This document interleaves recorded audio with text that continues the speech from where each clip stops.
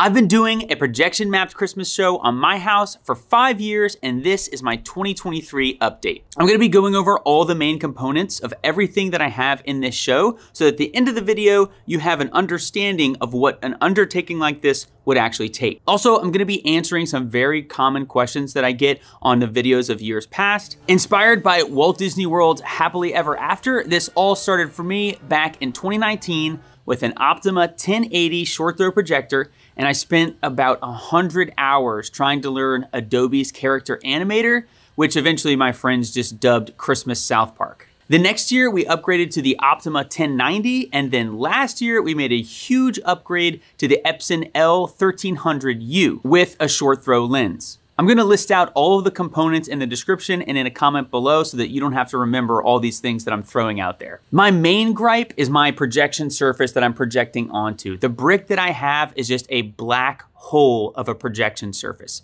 In the first year using that Optima 1080, I really tried to focus my animations over my windows because my windows were mostly white, and then they also had a shade down, which was also white. So it was a good projection surface, but the brick was just terrible. Next, I moved on to 5 retractable screens that were pulled down each show by a Harbor Freight winch. I braved that for 2 years. Thankfully, we didn't have any issues or accidents, but anytime I was away from home, I was terrified that the show was running and a winch that could pull 3,500 pounds was just pulling those screens down, and it could have been a disaster, so that's why I moved away from it. Even with an 8,000 lumen projector, which is what I have now, it was still not enough to project onto the brick, so I covered the front of my home except for the windows in these white sheets, and the 8,000 lumen projector plus the white sheet gives me an amazing result. The sheets do look pretty terrible during the day, but once the sun goes down, you can't even tell that they're there because I project an image of my house onto my house. Over the years, I've also added some LED lights that can be individually controlled. They're also called pixels. I first started with my roof line and my gutter line, and then I added in my magnolias, and then this year, I got these 3 dumpy little Christmas trees. After Christmas last year, they were on a steep sale, and I hacked them because the LEDs can be individually controlled. If you keep up with my shorts, I did a series on these little trees, how I hacked them, the issues that I had. I ended up plugging these 5-volt pixels into a 12-volt power supply and blew up all the trees. I put new pixels on them, and now they're incorporated into my show. I don't have any other major updates for 2023. Lots of little minor stuff, but nothing major. I added the trees. Most of my time this year went to the birth of our second child, my actual day job, and also I got a little Christmas show set up for my dad. I got him 3 of the Walmart trees. We added in his roof line, and we wrapped a crepe myrtle in the middle of his yard. So he has a nice little Christmas show that runs now, which is awesome, and I'm very happy about that. I did order 2 350-watt moving heads that I plan to incorporate into my show, but I guess thankfully they're not here yet, so I didn't have to learn how to do that just yet. They should be here by March, and then I can spend the rest of the year learning how to control them and then incorporating them into next year's show. The projector is where it all starts. Most people need a short throw projector, because if you think about a non-short throw, let's say the ratio was 1:1, your house is 60 feet wide, you're gonna have to be 60 feet back to project onto it. That's why we go with short throw projectors. A projector can be 20, 30 feet away, and you can get a wide spread and cover your entire house. If your house is light colored, you're probably good to go with both standard projectors that are 3,000 to 4,000 lumens, and it'll look great. Once you get a projector picked, then you're gonna have to decide on software. And there's a ton of different software that you can choose from something as simple as PowerPoint to DaVinci Resolve or After Effects, which is what I use. I don't actually recommend After Effects because it has a monthly fee, which I absolutely hate about it. So I've been pushing people to something that's free, and I believe that DaVinci Resolve has a free version. That's where I would start. Also, if this is way too intimidating for you, nowadays they actually have online services that can do this for you. Some need you to map your house first. You send the map to them and they'll totally create a show for you. Others, I've heard, can even do it from a picture. So you get the projector, take a picture of your home, and then they'll handle the rest.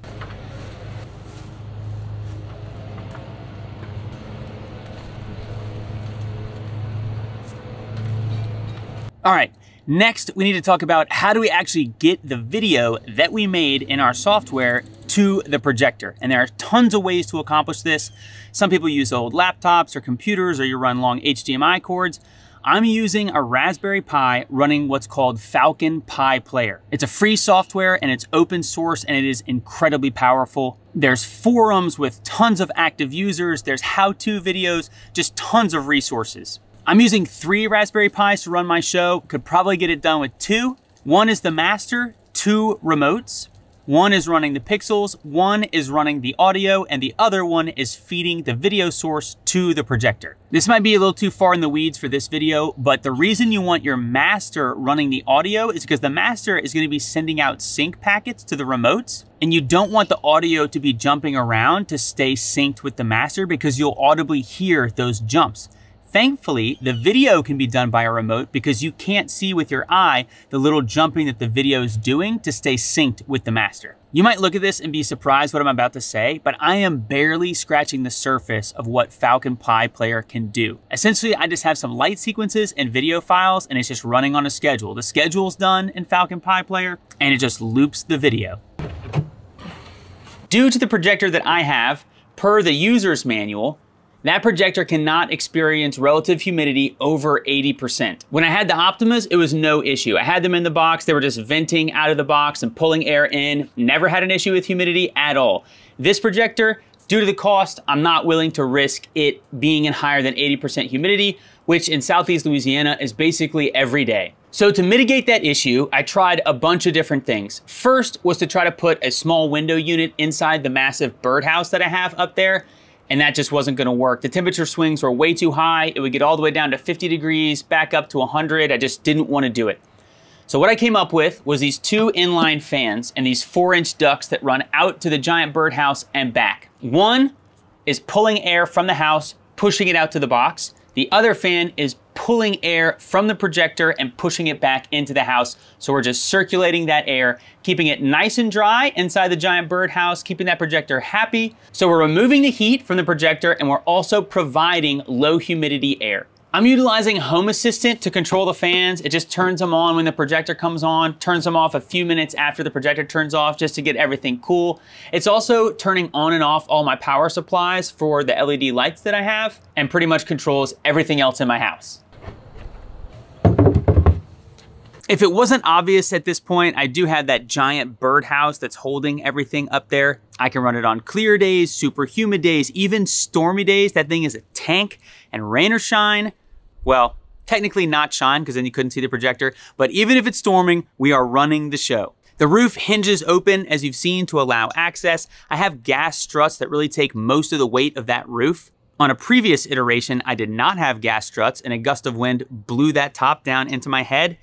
And fool me once, shame on me, but you will not fool me twice, so I added those gas struts. I'm using what's called projector glass on the front of this box. Supposedly, if you use regular glass, it'll actually block a good bit of light.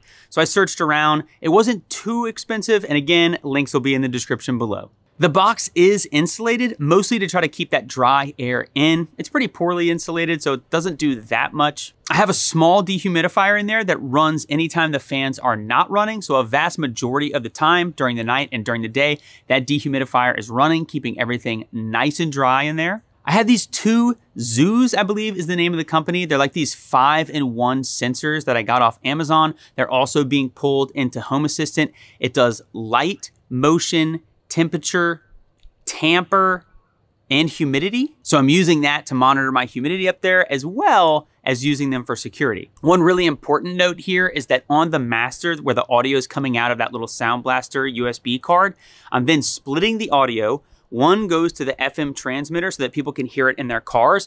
The other one goes to a really small Bluetooth speaker that's not using the Bluetooth. It just has an auxiliary in, so that if you're a passerby on the sidewalk, you can also enjoy the show as well. I do not turn it up very loud. I don't want to disturb my neighbors. So now for common questions. 2 of the most common questions. One is, why do you have 2 ducts? Why not just pull air from your house, push it out to the box? And the other one is about security. So let me answer the duct one first. The projector would be totally happy if I just had 1 duct. It would get cool, dry air, and we would vent the rest to the atmosphere. It would be fine. If I was pulling air just from my house and delivering it to the box, that would keep my house negatively pressured. so that if I opened a door or window, air would want to go in. Even when all the doors and windows closed, it would still be negatively pressured, so through all the cracks and everything, air would want to be coming into the home. So that's why I'm circulating the air from the projector back into the home to just keep it neutral. I'm not positively or negatively pressuring my house, I'm just circulating that air. The other question I get asked a lot is, what about security? First and foremost, I'm blessed enough to live in a neighborhood where we don't have much theft or vandalism at all, but that doesn't mean I take a lot of precautions.